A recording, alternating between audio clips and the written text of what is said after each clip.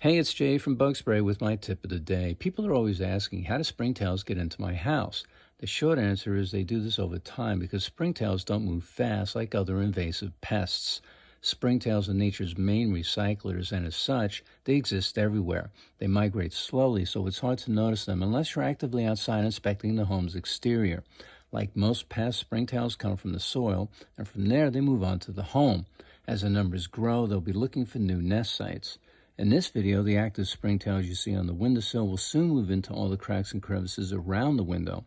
Ignoring this outside activity means they'll soon be inside.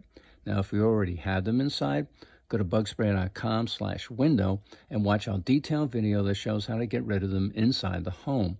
Next, spray the home's outside siding from the rain gutters all the way down to the ground. This will keep new ones from entering. I'm Jay, and that's my tip of the day.